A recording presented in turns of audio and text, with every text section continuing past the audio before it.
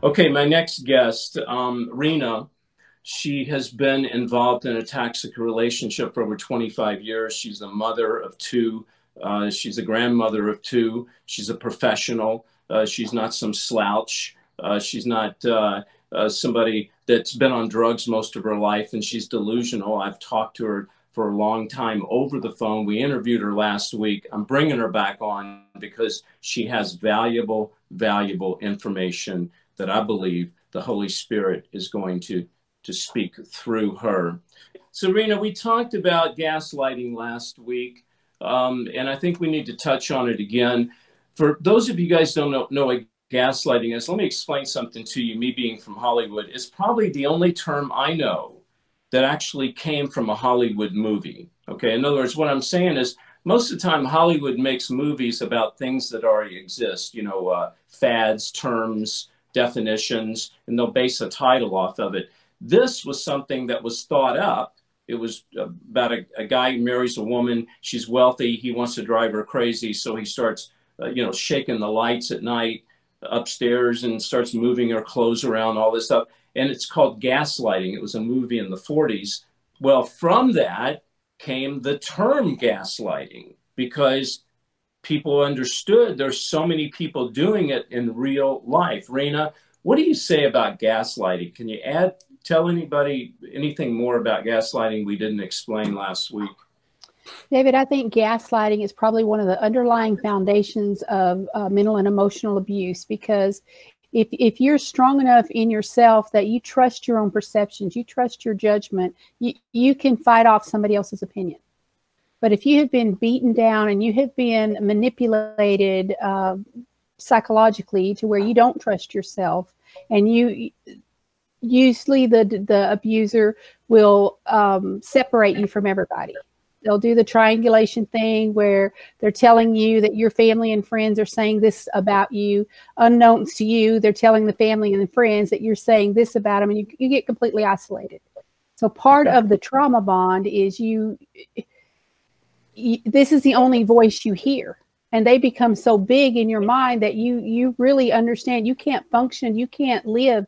If it's your husband, if it's your parent, your very livelihood, your very ability to eat and have a place to live comes from this one person, and you need them desperately, and you trust them implicitly, and it just completely undermines your own self.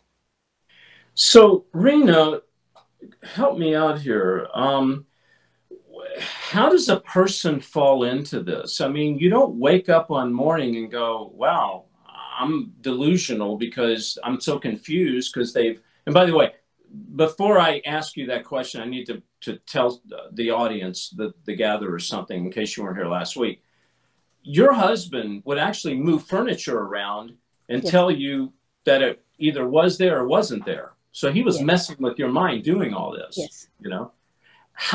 How does a person get in that situation? I mean, how does that happen? Well, part of that is I came up in an abusive household, so it wasn't that different than what I lived. Okay. But also what people truly don't understand until you're out of it and your mind starts to clear up and you look across it and you see it as a whole, you're shocked. But in it, you're fighting today's battle. He's ticked off because you didn't cook what he liked today. He's ticked off because the kids walked through his movie. He's, every little thing is something. Okay. We had a hole through every wall and every door, but I didn't call it violence because he didn't hit me. No one ever told me that calling me names was started with B, refusing to talk to me at all, weeks of silent treatment, withholding every bit of affection, respect, marital relations, everything. No one told me that was abuse. Yeah, society has called, we think of domestic abuse, and society has put a label on it that it must be physical, but domestic doesn't say anything about physical. Domestic is a relationship abuse. It can be verbal, it can be emotional, mental, and physical. What you went through most of the time was everything except physical. However, it ended up being physical. Right. Yes.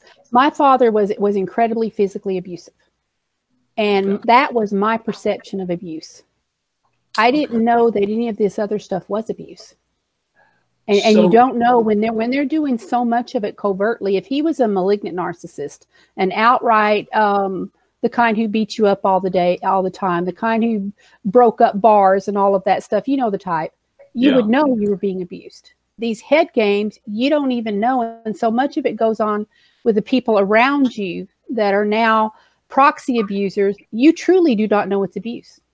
Okay. So do you believe that a lot of, and I'm going to use women as an example because you're a woman, that they picked up these demons when they were children? They were sexually abused, physically abused, yelled at. These are demons. Okay. Do you believe that as children, they pick up these demons and they carry the demons with them through adolescence, through their teen years, into their adult years? I think it's very possible. I've got every book that Derek Prince ever put out. I still listen to him on YouTube regularly, and he would tell you that. He will tell you that every incident with sexual abuse would bring a Jezebel spirit. Mm-hmm. I know that just the spirit of rejection, the spirit of, I just think a lack of self-confidence, all of that comes, that you're surrounded with it, and it forms who you are. Yeah, yeah. Rena, when we come back, I'm going to ask you a question about the demons of toxic relationships, that you actually saw a demon in your relationship. Yes. We're going to talk about that. And we're also going to talk about program multiples, how they're programmed to actually, as a baby, to actually grow up and team up with specific people for the purpose of tormenting their life, gaslighting them, and sucking them into these toxic relationships. Stay with me. We're talking to Rena. We'll be right back. So here we are at Sun Studios. We're on the set filming Last Evangelist. Let's go into the studios. I want to show you some stuff. Come on in. All right, so you can see here, oh, there's Ruben. Hey, Ruben. He's the guy that gets all of our equipment together. Hey, Ruben. He's an electrician, does gaffing, gripping. But as you see, this is a very cool place. Here we are in the studio. And what I like about being in this place is it's very independent. You know, the thing with Last Evangelist is I can do what I want to do. I don't have to yield to studios, to corporations, to investors. You know, it's because of partners like you that makes it possible for guys like me to tell the story that I feel like I need to tell. And information you guys need to have, you know. This to me is more than a TV series. It's more than a movie. It's like a movement, you know, because of the way we're doing this. You know, partner funded. And that way we can do whatever it is we want to do. Let me introduce you, everybody. So there's Allie. She does script. We got Harmony on makeup. Shanita on tech. And you can see we have a really nice grid up there. You can see the grid.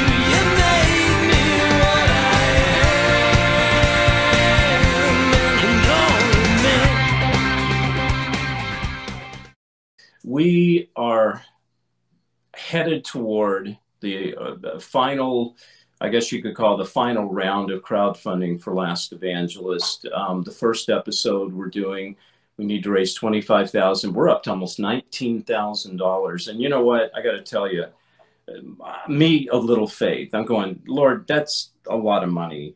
But you guys have been so gracious. You've stepped up to the plate. Please dial Evangelist at 71777. Put in the word Evangelist. Dial 71777. Put in the word Evangelist.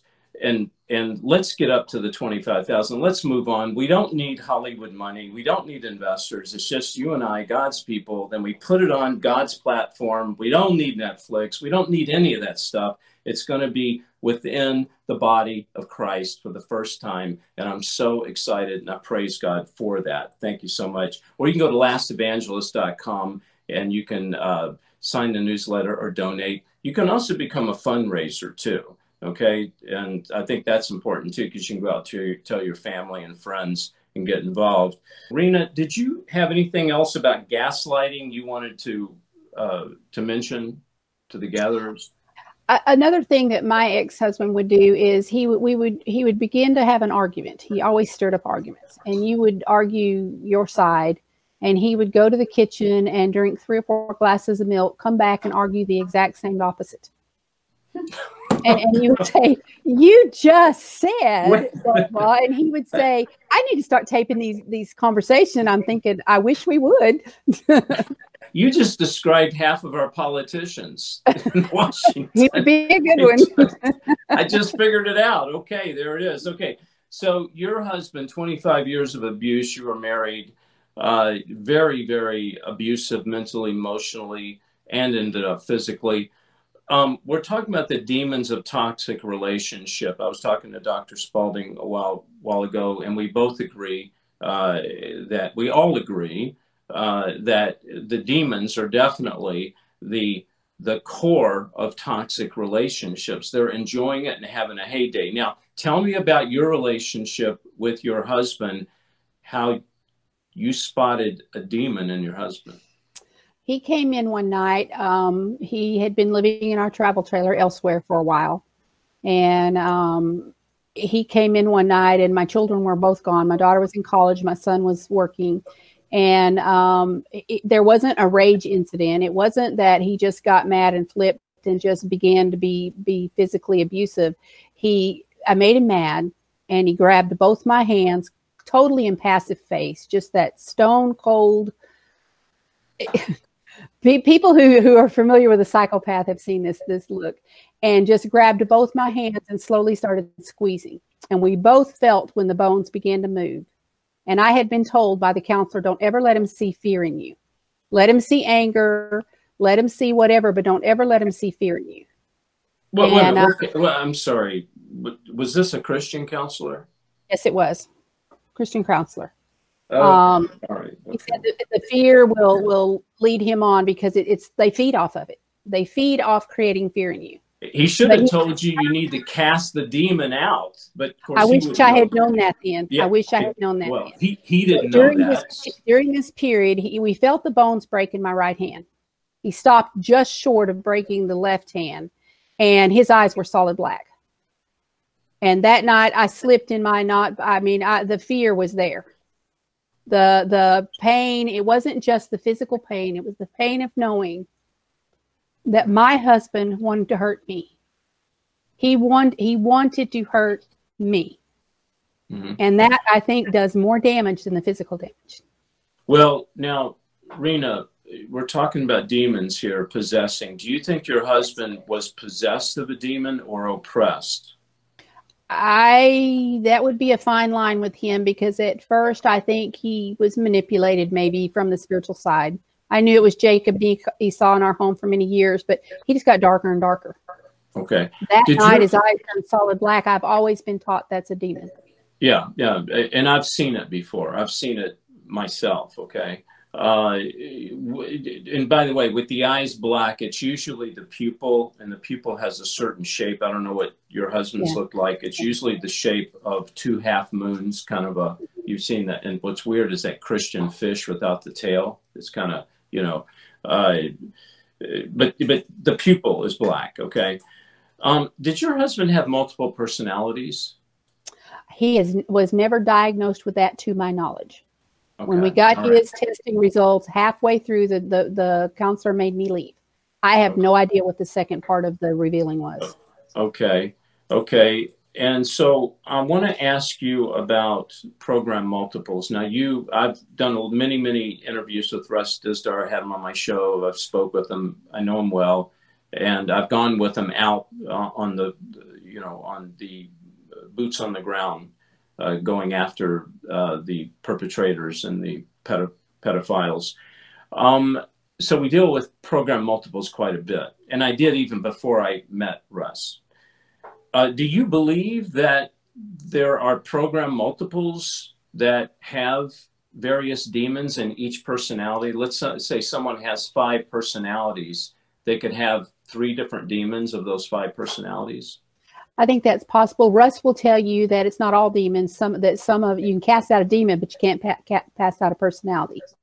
The personalities come from splitting the original psyche, and some of them are demonically possessed. Some of them are not. Yeah, absolutely right.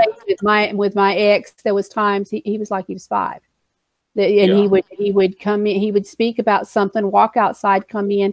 And at this point, I do not know if he was switching personalities or if it was the complete mind screw he was running on me. At this point, I really don't know. Yeah. I'm going to tell you something I had mentioned off the air. Okay. I'm going to mention it to the gatherers. I believe that there are program multiples that are designed specifically to meet someone like you. I'm just using you as an example, if I may, to team up with them, to marry them. That's their mission. Okay. Remember, they're program multiple, so they have multiple personality, and they are teamed with a precious soul such as you. Okay. Really wanting love, hungry for the truth of God. But they're programmed from the pits of hell as if a shooter who walks in and guns out a bunch of people is programmed to do that, and then they end up killing themselves. I believe that there are program multiples that are programmed since from birth to go in and infect people's lives. And the question is why? And I'm going to give you my little scenario here. The devil knows how valuable you are and the gatherers to the kingdom, okay? He knows that because you have the power in you. He wants to take you out. He wants to take us out. So what better way to enter through an intimate relationship of marriage to weasel their way through, right? With that great personality, then all of a sudden, boom, they flip, you know? Rena, does that make any sense to you? It does, and I'll be honest with you, David, I've honestly suspected that. L.A. Marzulli, in his book, The Cosmic Chess Match, will say that we can see, like we're in a cornfield, we can see about a foot in front of us and down both sides, and that the enemy is like he's on a 20-foot ladder, and he can see further, and God's in the airplane. And that makes really sense to me because I've had a calling on my life since I was a little girl. I'm a seminary student, and I've taught the Bible my entire life. If you saw my bookshelves in my living room, in fact, people have often said, what are you into? I truly believe that the enemy sees further than we do, and he sees the calling on our life when we're born, and he does put everybody and everything in our life to trip us up. Amen. And you're one of the reasons I put a period at the end of that sentence. I left it open, and then when I started interviewing you, I saw your love for God and your service to the people in the world of toxic relationships, how to overcome. But then you said the one thing to me that finally the bulb went on, the light went on. 15 minutes after you were married, he did a bait and switch. He was a different person, right? I was shocked. The first poem in my book is called The Wedding Nightmare. Because you're so shocked. You have all of this promise of this marriage and this life you're going to have. And he cussed out everybody we encountered within the first 3 hours, refused to take me to dinner, refused to talk to me, refused any kind of marital connection. It was a nightmare. It never got better. Yeah. So here's this guy, Prince Charming, you know, not perfect, but good guy. And you were with him for what, a year? About a year before you married him? I knew him since fourth grade, and I dated him a year before I married him. Wow. Okay. And all of a sudden, 15 minutes after you're married, he turns into to to to a different person, right? Yes. Pretty much. And it was Serena. amazing. In front of other people, the angel came back. And at home, I was just so, you're puzzled because you've never, there wasn't internet then, there wasn't YouTube. Yeah. You never heard of psychopath. You never heard of narcissism. You've never heard of, I'd heard of demon possession, but I thought it was these really weird people out somewhere that did really bad stuff. I didn't know it was your everyday life. Well, can you say multiple personalities, program multiple? Okay. So we'll leave it at there because you and I are on the same page. So what's the future? What's now for Rena? What about the healing process? Where are you right now through this journey? The healing process has been brutal. Part of it's been exacerbated by losing. I didn't just lose a crappy husband. I lost my entire world. I live in a state where I know no one. No one knows where I live, including my children. There's been 2 people in this house besides repairman, and that very briefly. And I finally got to the point, I was, let's just say, bordering on suicidal at one point. Not severely so, but maybe the thought would enter in. And God finally pinned me down. He said, are you going to live or are you going to die? And it took me about 6 days to really work through it. And I finally decided that I was going to live. He was not going to defeat me. And so then you have to ask yourself, you know, you can't undo what's done. You cannot make grown people believe the truth, including your children. And I cannot stop him from coming someday. Right. Now what? So for me, now what is I write, teach, preach, counsel, speak, and try to heal every human being I can. As far as I can determine, my spiritual calling is raising the bar of knowledge, healing hurting people, and spiritual warfare. And I absolutely believe they go hand in glove together. And it's because you stood on the word of God, right? I think what you're saying, if you didn't stand on God, if you would have dealt with this from a physical, from a, you know, a psychological aspect, you wouldn't be, there'd be no deliverance, right? It's all spiritual. I don't think so. And even just him being evaluated and me being able to be in the room when we got the results, which was interesting in itself, me knowing what happened to me, finding the support group that I did, learning about the personality disorders, narcissistic abuse, narcissistic victim syndrome. I've often wondered, how would I even frame what happened to me? But God was so gracious. I asked him again and again, Lord, show me what the answers are. And he truly has. Wow. And Rena, you've suffered for this. I'm going to kind of summarize what you said, but you're pretty much by yourself. It's you and God. You've lost your family, your children. Obviously, you're not with your husband. You're disconnected from relatives, and you're suffering for this. And it's because you stand on the word of God, right? I truly believe that's the crux of it. Why did you lose your children? Why would they abandon you? Even if a child's not saved, at least they'd have compassion for their mother. What happened? He began to manipulate them young, and I did not know what was going on. He told me at one time, he had a little confession one night that I found out many things. One of the things in there was the day he saw me hold my daughter for the first time and saw what she meant to me was the day he decided I'd never have her. And that's how far back his manipulation goes. He left my son alone till about 16, and then decided that I had got to where he couldn't get to me anymore. I had learned enough and had a backbone enough that it didn't work. The only other way to get through me was through my son. So he actually programmed your children. I believe that they are brainwashed. They are what's called flying monkeys, and that someday they will see it. But my son has seen me covered in bruises. Wow. And still, both of my children will tell you, we have never known you to lie. We've never heard you lie, but we don't believe you. Wow.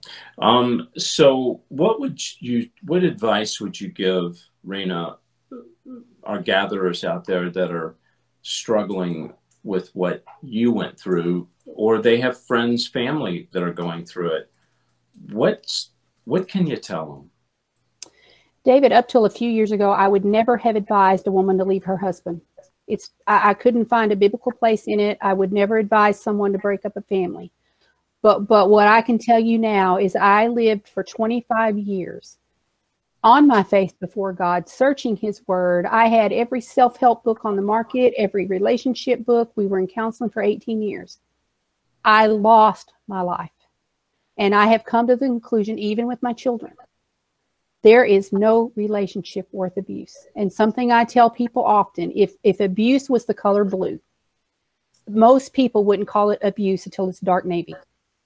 But I know now, if I see that first little faint baby blue coming in, I get cautious. Okay. If it comes through again, I get really cautious. That third time, I'm done. So your main advice is to separate, to get away. You're not saying necessarily go divorce, but you're saying just get away from the danger, get away from the turmoil, get away from the perpetrator, correct? God calls us to live for him. What is the verse? With all that is within you, and I know I butchered that, but be at peace. Right. You cannot be at peace with someone determined to be at war with you, but you don't have to show up for every war you're invited to either. Amen. Amen. Look to God. Detoxing Christians. Rena, thank you so much. God bless you. Thank you for spending this time with us and also for opening up your heart. Thank you for having me. I appreciate the opportunity. God bless you. Women. Sure. Rena, a special guest for tonight here on the Gathering, David Hebner Live. We're going to be answering some questions here. We're going to do praise reports, and we'll be praying for you guys. Please go to lastevangelist.com, and if God lays it on your heart, become a partner with us on this first episode. Jared, can you pull up either text Evangelist to 71777 or just pull up lastevangelist.com? And I can't see what you're doing there, so you'll have to tell me. But you can see, okay, you can see there where you can donate as a donor, but then also you can become your own fundraiser. So you can start your own platform. And even if people just donate $1, you know, it's not the amount of money, though that's important because we have to get the job done. You guys have been so gracious, but it's what's behind it. You see, we're partners and we partner together. Okay. I partner with you every Monday night because I love you and I want the truth. I love God. I love you. And I want the truth to be known. And that's why I do what I do. It sure ain't for money. Okay. Would you please partner with me on lastevangelist.com or text the word evangelist to 71777. No amount is too small. Okay. I want you as a partner. I want you involved in on this. I know there's a lot of you that haven't yet. Maybe you can't afford it, whatever. But if God lays it on your heart, please become a partner with me. Okay. So I want to go to the questions. One of the questions was, can program multiples, is there a different demon for each personality when you have multiple personalities? Okay, when you have multiple personalities, is there a different demon for various personalities? I kind of talked about this. Yes, there could be, but there doesn't have to be. Okay, the reason that a program multiple is split is because they have various jobs they need to do. Okay, now it could be that a demon has gotten in there and possessed a certain personality, but there's a difference between personality and the demon. Okay, so you have to know if you're dealing with a demon or dealing with various personalities. But the first thing you have to understand is, are you dealing with a multiple program multiple? All right, and then we had one more question. Don was talking about he's still battling with demons. Don, we're still praying for you, brother. Don, and I'm sure there's others out there that are in toxic relationships with demons. I know that sounds like an oxymoron, but there are people, and I know I've gone through it, where we've just battled the dark side. There is no physical person involved. It's just a spiritual battle, you know, and I've gone through it. And let me tell you something. I am not forgetting you, okay? You are a very important part of this ministry, and we're praying for you. And it's what you're going through is real, brother and sister, because you're dealing with the spiritual world. We are spirits, all right? We just take on this flesh for a temporary time. So let's go to, do we have any praise reports? We do, yeah. Pam talks about how she was a victim of abuse, and she said, God can take you through anything, even being alone. He holds your hand, he teaches you, he always reminds you of what he has for you in eternity. And that was from Pam. Mm-hmm. Praise God. Yeah. And let's do one more praise report. Michelle got a good report from her oncologist. Yes, that's right. No cancer, right? I don't know. Yeah. Okay. All right. It's important that we praise God of all the prayers that we do, and every Monday we go to the Lord in prayer, and he answers these. And I get emails, and they're miracles. It's so important to give God the credit and to acknowledge him. And that's what we're doing tonight. We're giving you the credit, Lord. And we're going to go to the Lord right now. If you're with somebody you love, take their hand. If you're on, if you've got shoes on, you can take them off. We're on holy ground. We're going to go to the Lord. This is so important. Why? Because the topic that God has brought into our lives tonight and the information that the Holy Spirit has revealed, and I promise you it's the Holy Spirit. This is nothing I could ever orchestrate.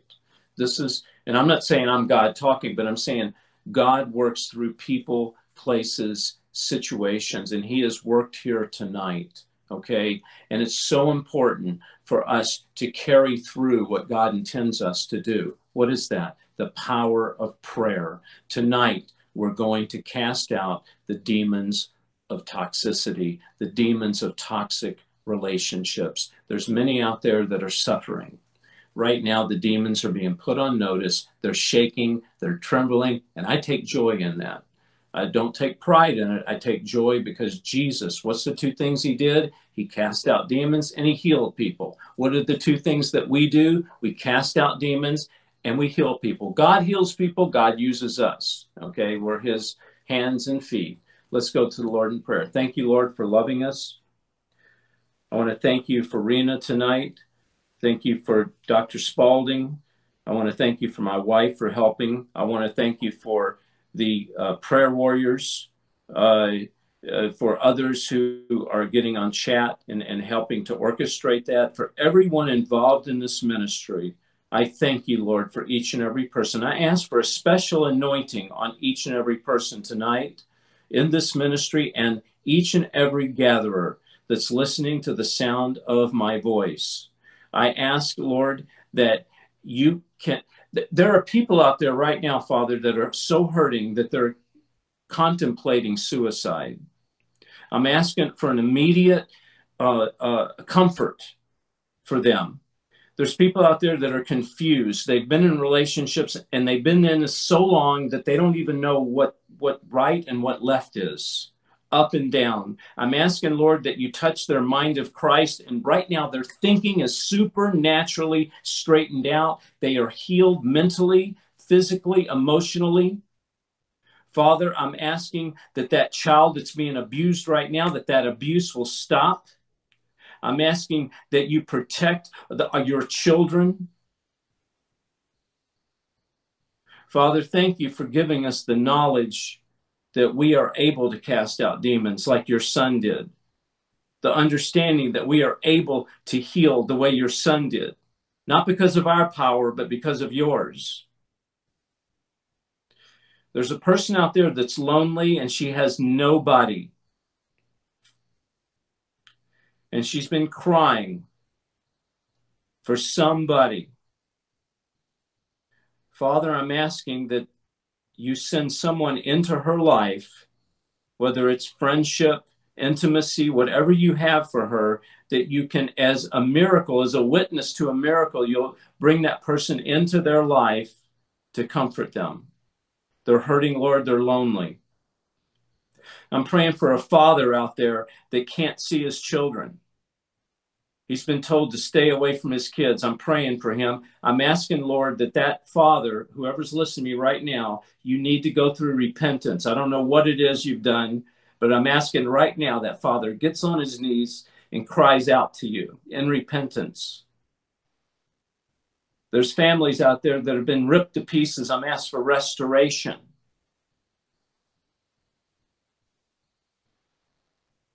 There's a woman out there that has injury in her chest and her stomach. There's something going on. I'm asking God that you will touch her and heal her. I don't know if it's a digestion or whatever, it's a heart issue, but I'm asking for a reconstruction of whatever's been damaged and for a restoration physically.